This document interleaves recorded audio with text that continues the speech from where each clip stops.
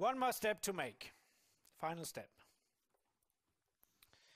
We call it contingency tables, frequency tables. It's basically just telling you that what I've just taught you, and I've already said it a few times, can be just applied in exactly the same way when we are not only considering 3 different samples or groups, but we could actually be a bit more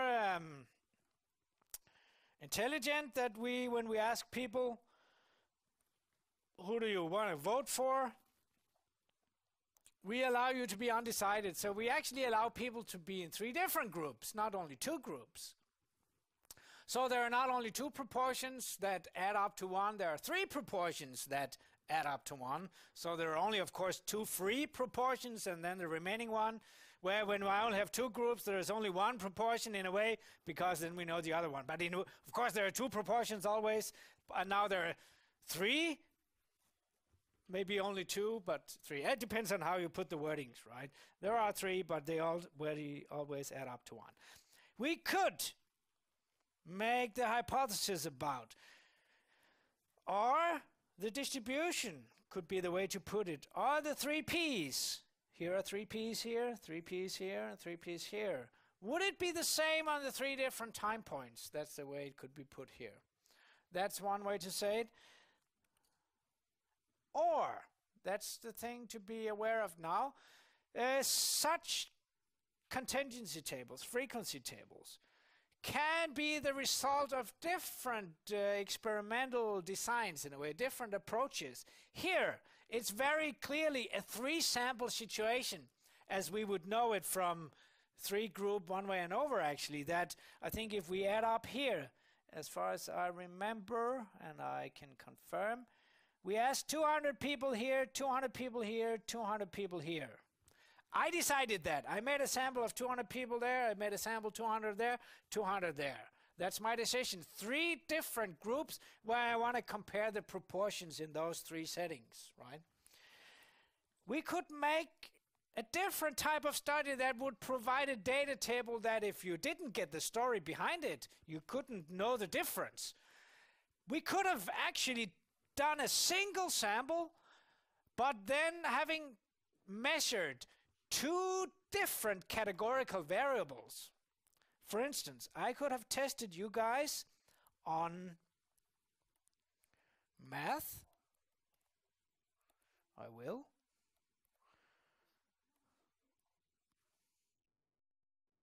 That's fine. Usually I talk about testing on Danish, but why don't we just say stats? I will even more. I could have tested you on 2 different things in some testing, right?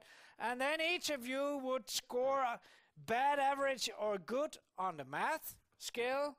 And similarly, each of you, because you were measured twice, 2 different, I gave you 2 different questionnaires, one on math and one on stats. I score you on each of those. And so each of you would have a score on both math and stats. So 23 of you were pretty bad on both of those tests. 63 of you were pretty good on both of those tests, and then everyone else were in the other categories. So these are 1 sample, but 2 categorical variable outcome. It's actually still a frequency table, and we could put the hypothesis slightly different here. We could say, are there any dependency between your math skills and your stat skills? Or rather, the null hypothesis could say there are no relation between your math skills and your stats skills. That is a different way of wording things, but what we do is exactly the same. So in terms of the chi-square test, and in a way the conclusions doesn't really make a difference. It's just you should just be aware that there could be different background stories for doing something like this. The thing is, you could also decide to talk about this in a different way. You could say, how about all you bad stats guy? All of you who are very bad at stats, and all of you who are pretty average on stats, and all of you who are pretty good on stats, which are all of you guys in the room, of course. The other guys are those who are not here. Sorry out there, probably you, if you're listening in now, you're in the good group, of course. Then I could compare those three groups and say, is there any difference in your math proportions depending on whether you are among the bad stats guys or you're among the good stats guys? For instance, your math proportions, are those the same between those two groups? Now I'm back to talking about the data exactly like I talked about this data table. So that's valid enough, but in this data table it actually wouldn't make sense to put it this way. It's a bit subtle, and it's not gonna ruin the world for you. It's just kind of an information to you that these tables come with different background stories at this point. Here is the last method of the course, right? It's a copy of what I just taught you 10 minutes ago. It's the same chi-square test where we construct the expected table according to exactly the same rule as I've just taught you. Now we just have multiple categories and multiple groups. And I do the same test statistic. The only difference you can see is that now there are R rows instead of just 2 rows. Otherwise it's the same formula as before. So it's exactly the same thing, exactly the same all along. The only difference is that when we do the statistical evaluation of this, we should use the right chi-square distribution for this to be valid. And this is number of rows minus 1 times number of columns minus 1. Remember 10 minutes ago the number of rows were 2, R was 2. So this was just a 1. And in this way, what I tell you here matches exactly or fits exactly with what I told you 10 minutes ago.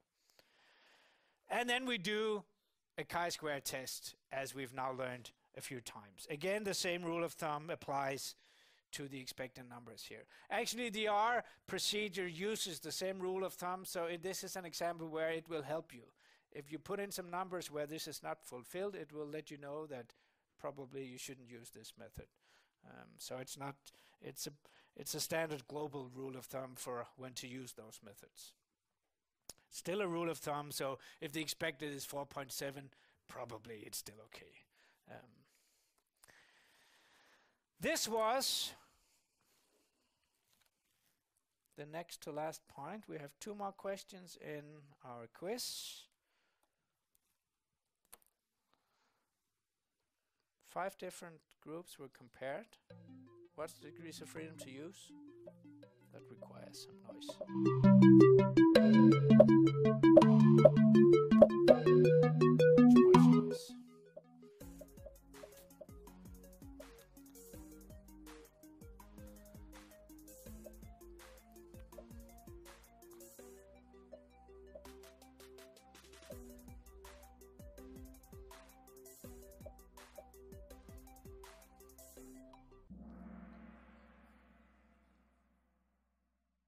That's pretty good. I was worried that I was going to do the dance, but luckily not 100% there, so no dance. Still the music guy is doing well.